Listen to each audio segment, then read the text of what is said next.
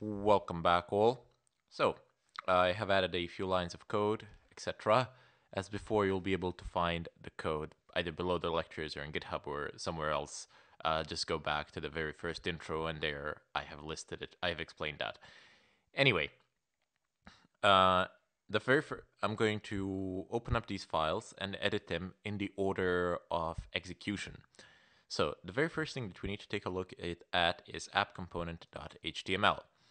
This here is the only line which has been added to this file.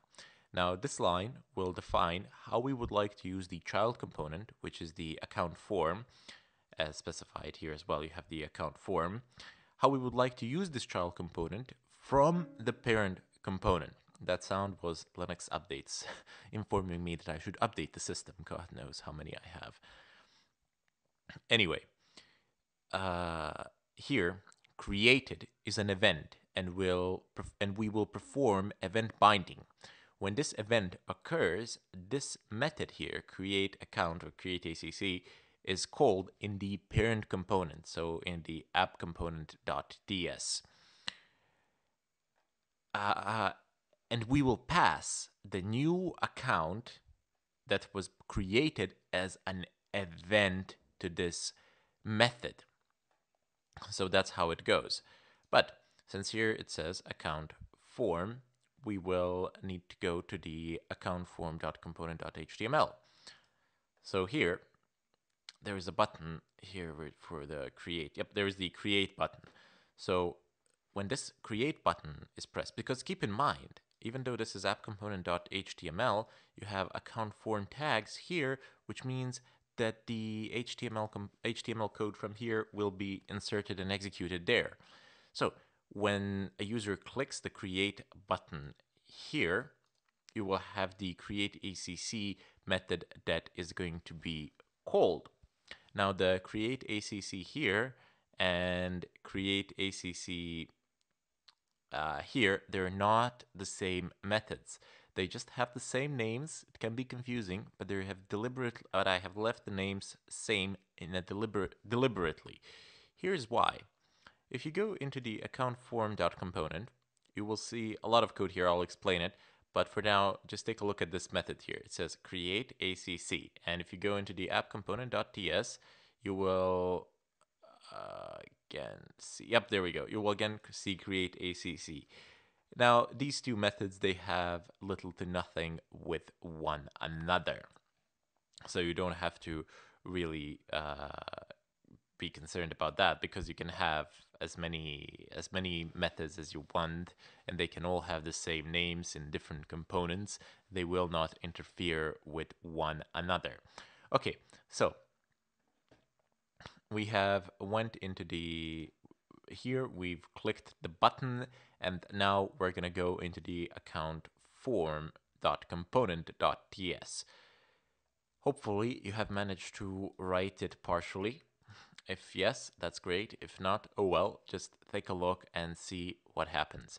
So first of all, we have imported component and we needed output and we needed event emitter. So same things as before with the account list.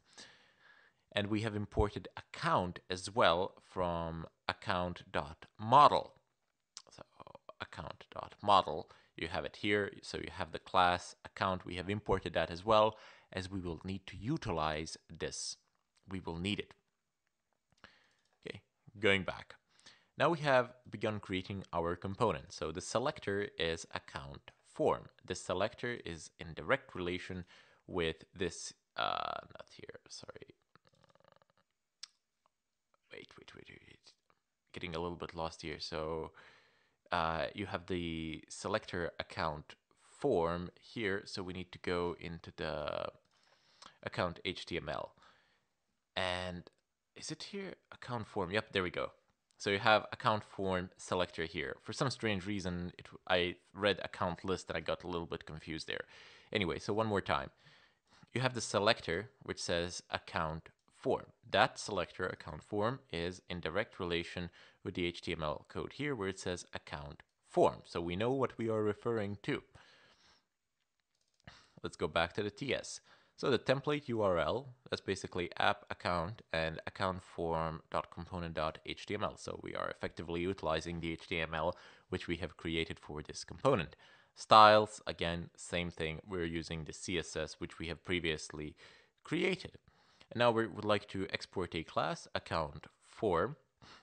What an exported class means, that's been explained at least 2 times by now, so I'm just going to go ahead and skip that.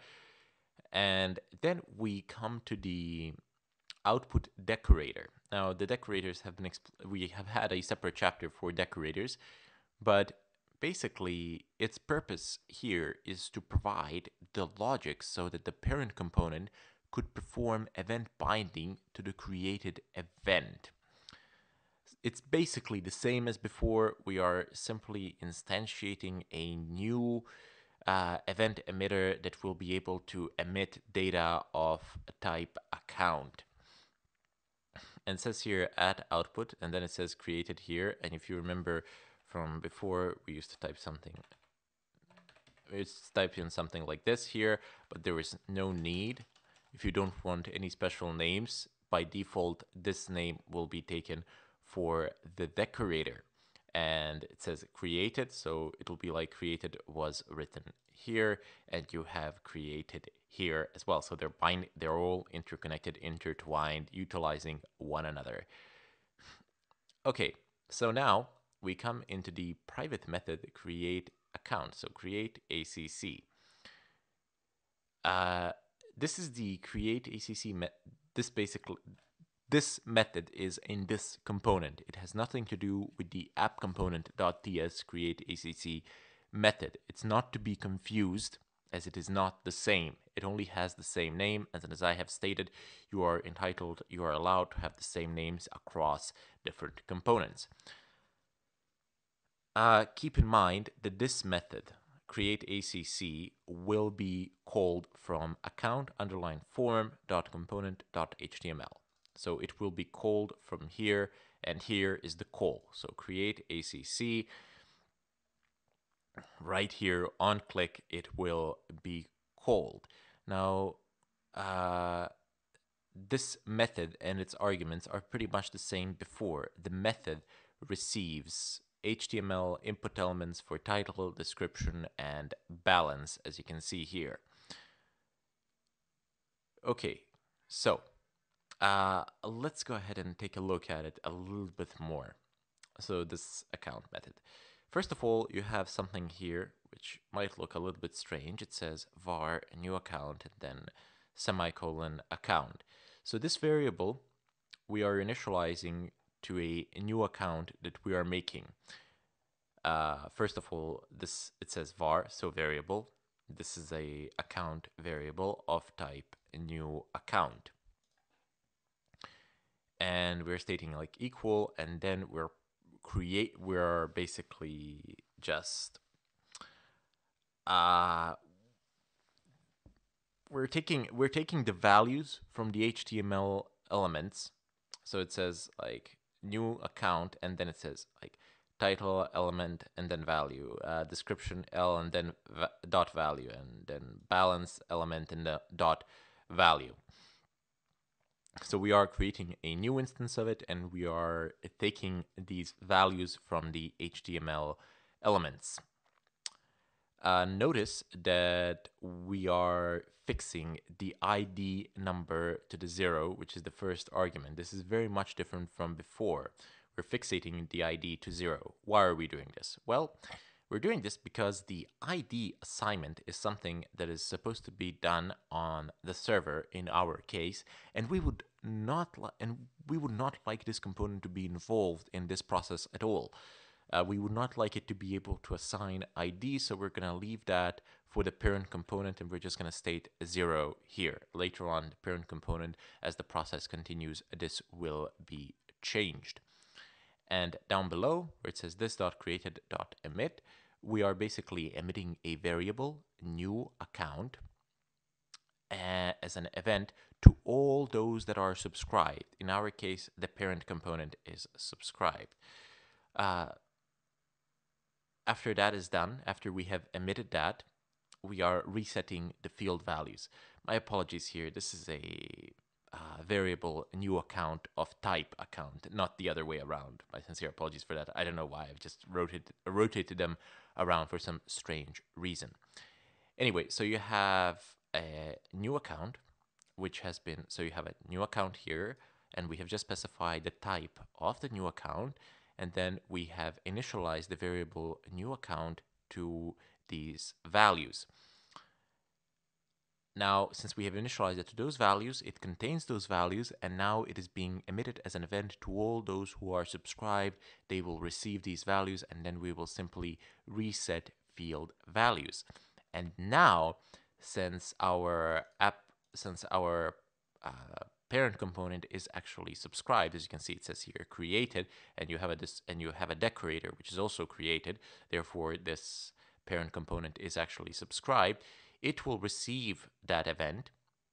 And that event will be passed to the create ACC method here. So you see, it receives an event.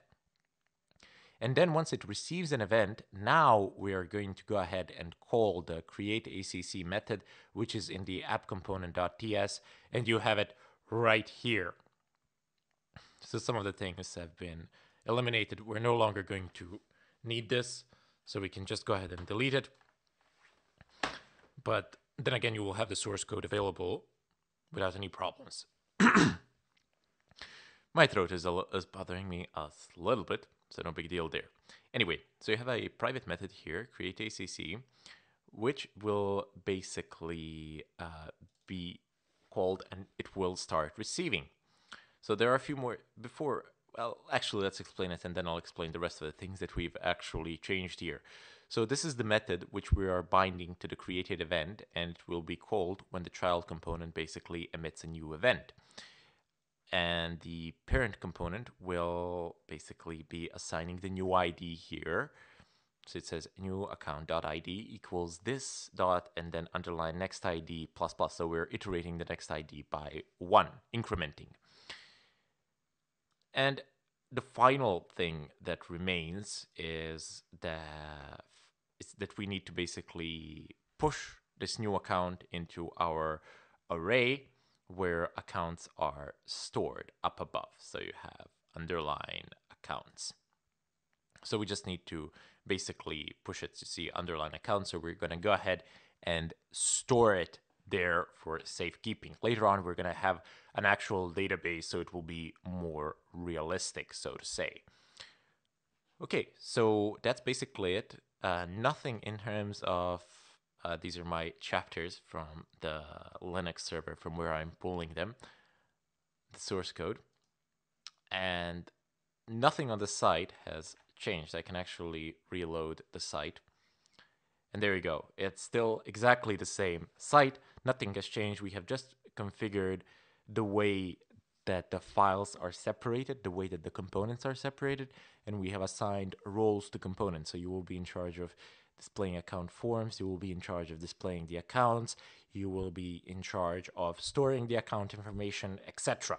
This is a good programming this is a good programming principle for pretty much any productive work in terms of programming of whatsoever.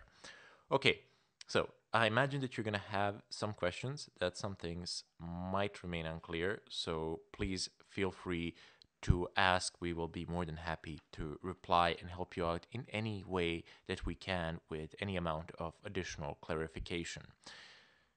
Okay, so going back to the top of this file, there are a few things which we needed to import.